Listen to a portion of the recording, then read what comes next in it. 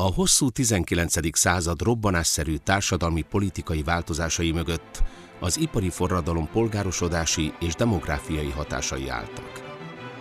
A fiatal német császárság növekvő gazdasági erejéhez mérten akart részesülni a hatalomból.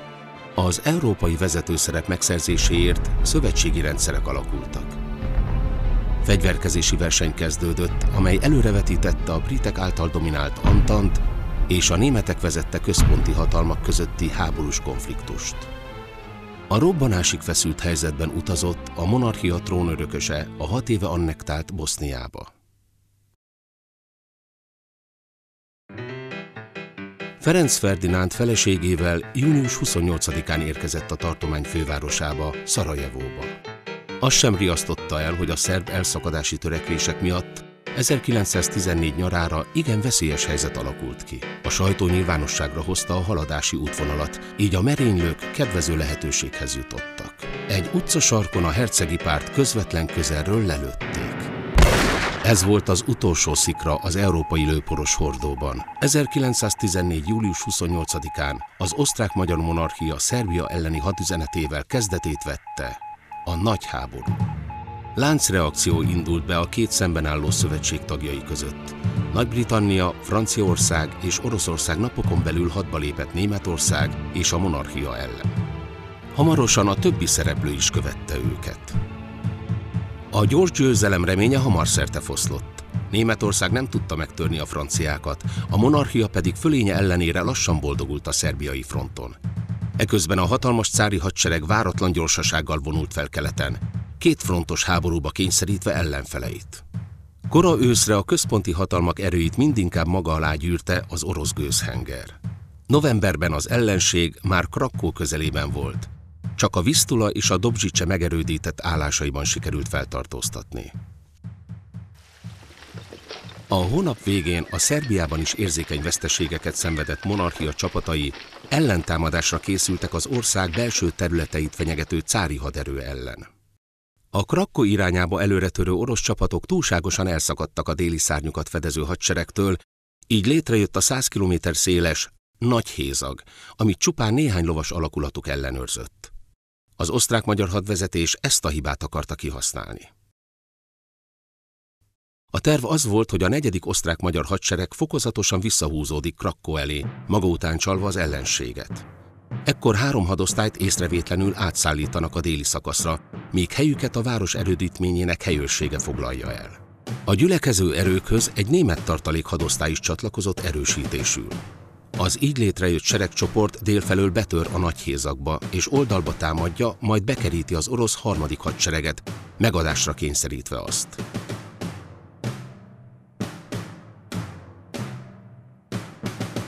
Ez alatt a Kárpátokban álló csapatok megakadályozzák az orosz 8. hadsereg beavatkozását a küzdelembe.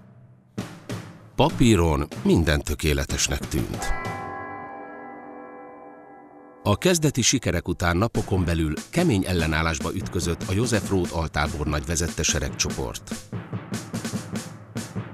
Az oroszok már Krakkó bevételére készültek, ezért csapataikat harckészültségben érte a támadás, később pedig jelentős erősítéseket dobtak át a Visztulán.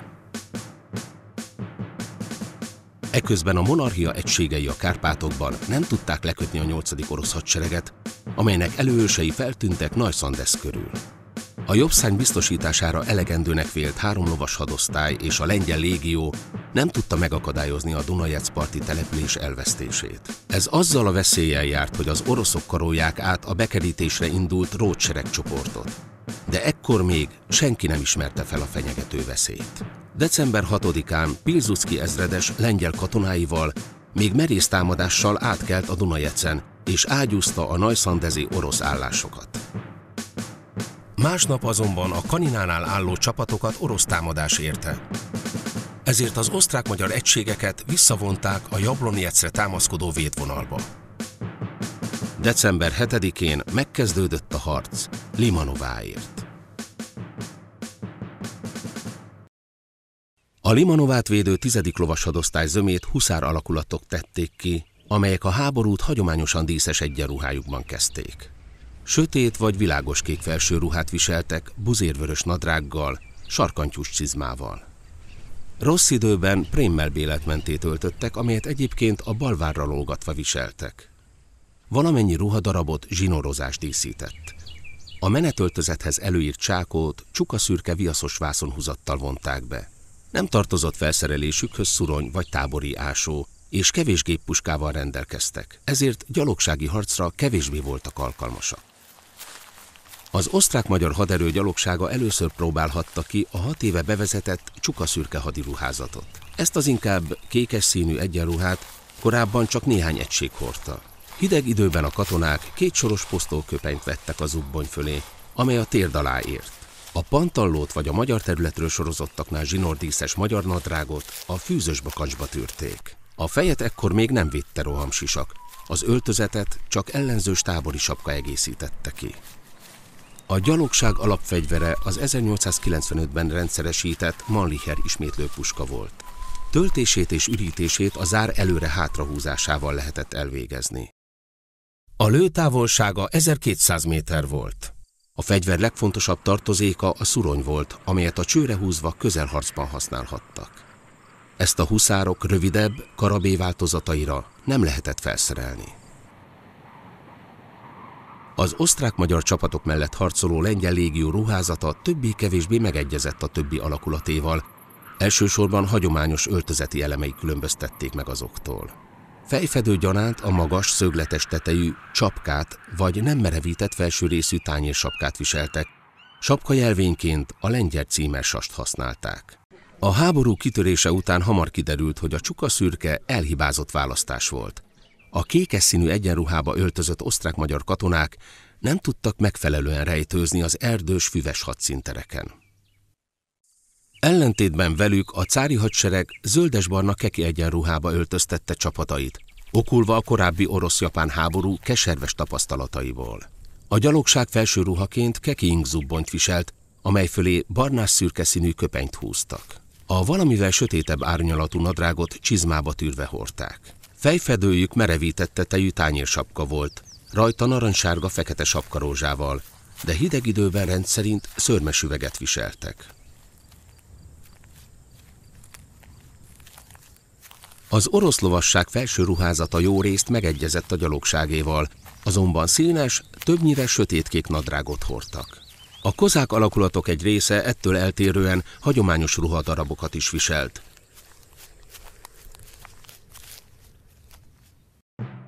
Az 1875 mintájú UHC rendszerű ágyúk voltak a Monarchia elsőként rendszeresített, nagy sorozatban készült hátultöltő tábori lövegei.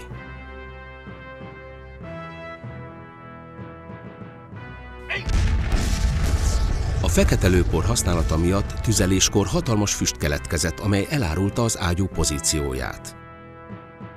Az 1890-es években modernizált eszközök a háborúban már elavultnak számítottak, bár lőtávolságuk elérte a 4500 métert.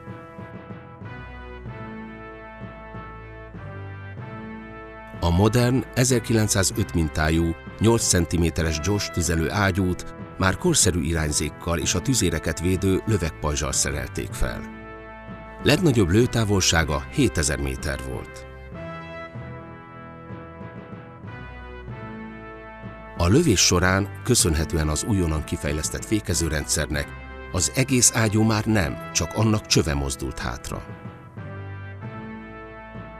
A Monarchia tüzérségének legelterjedtebb lőszere a nyílt terepen mozgó csapatok ellen igen hatásos shrapnel volt.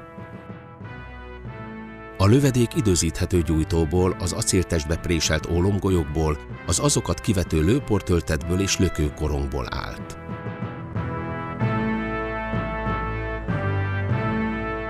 A kilövés előtt a védőkupakot eltávolították.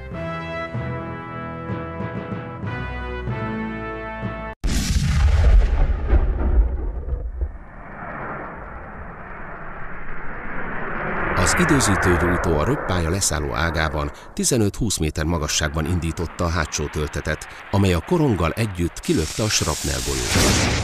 A shrapnel akkor volt a leghatásosabb, ha ez a céltól 80-160 méterre történt meg.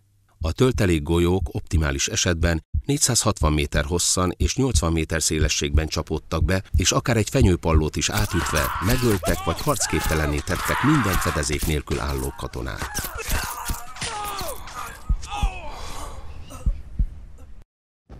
A haderő legfontosabb tűzeszköze az 1907-ben rendszeresített Schwarz-Lose géppuska volt. A vízhűtéses fegyver tömege 42 kg. Állítható háromlábú állványának köszönhetően nyílt terepen fekve vagy fedezék mögül állva is lehetett vele tüzelni. A lőszerek egy vászonhevederbe töltve jutottak el a csőbe, percenként 500 lövést adott le. A géppuskákat igyekeztek úgy elhelyezni, hogy szemből, oldalról tudják tűz alá venni a támadókat. Így lehetett legjobban kihasználni tűzerejét a csatárláncba közeledő ellenséggel szemben. A fegyver tűzvonala ebben az esetben mindenképpen keresztezte az előre nyomulók haladási útvonalát, hatalmas pusztítást végezve soraik között.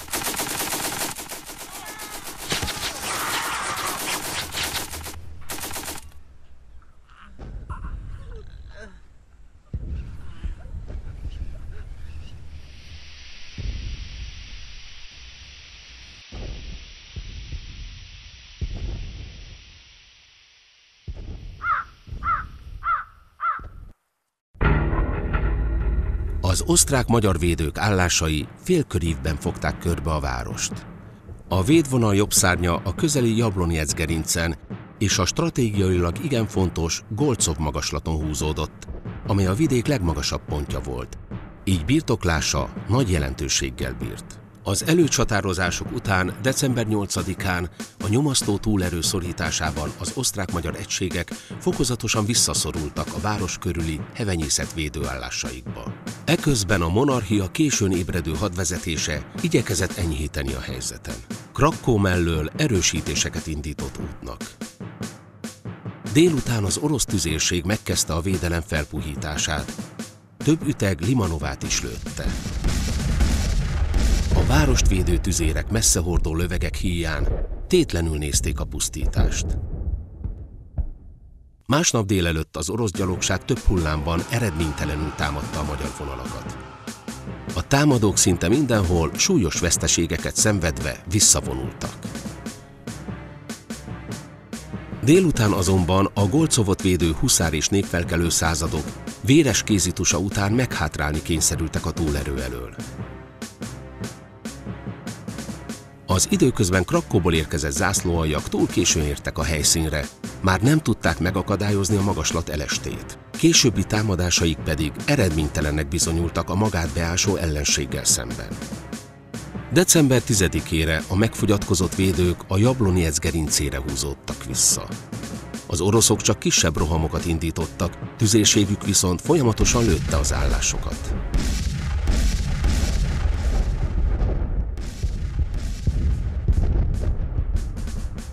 Az osztrák-magyar hadvezetés éjjel úgy döntött, hogy a beérkezett erősítések felét a védővonalba állítja, míg a másik részével megpróbálja átkarolni a támadó orosz hadosztályt. Még nem tudták, hogy az orosz parancsnokság előző nap elrendelte a visszavonulást. A Kárpátokból végre megindult az addig védekező osztrák-magyar hadsereg, bekerítéssel fenyegetve a Limanovát támadó cári erőket.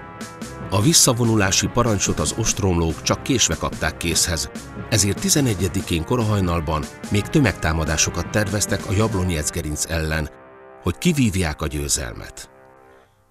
Ez volt a csata döntő napja.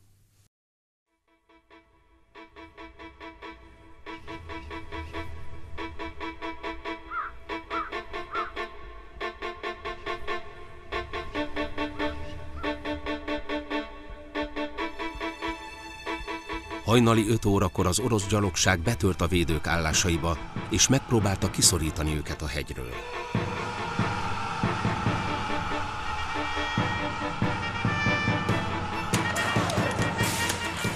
A kialakult véres közelharcban huszárjaink azzal küzdöttek, ami a kezük ügyébe akadt. Szuronyok híján puskaaggyal, csizmájuk sarkantyús felével, ásokkal, puszta kézzel vetették magukat a csatába.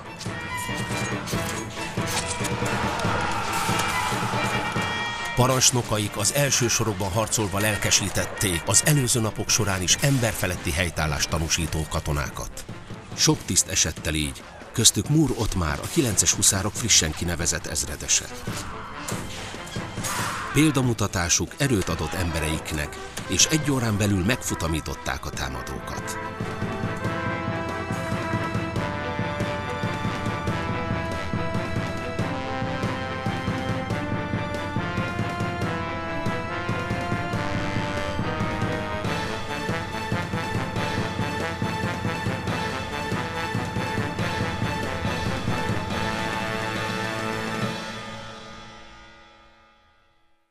Súlyos veszteségeik ellenére a huszárok még 3 tömegrohamot vertek vissza, majd dél körül a támadások váratlanul abba maradtak.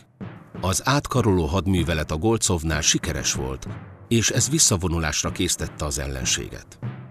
A magaslatot másnap reggel foglalták vissza az oroszoktól, szimbolikusan is lezárva ezzel a csatát. A limanovai csata fordulópontja volt a galíciai küzdelemnek. Az osztrák-magyar monarchia saját erőből a németek nélkül vívta ki a diadalt. Megállította, sőt hátrébb is vetette a frontot, megakadályozva a Krakkó elfoglalását és az ellenséges erők előretörését Bécs és Budapest irányába. Ez volt az első jelentős győzelem, amelynek hatása már később is érződött. A cári erőkre azonban csak a következő évben Gorlicénél sikerült súlyos csapást mérni. A tervezési hibák miatt az egész hadjárat sikere borotva élen táncolt. Ha a védelem Limanovánál összeomlik, az magával rántotta volna az egész seregcsoportot, és bizonyosan Krakkó elvesztésével jár.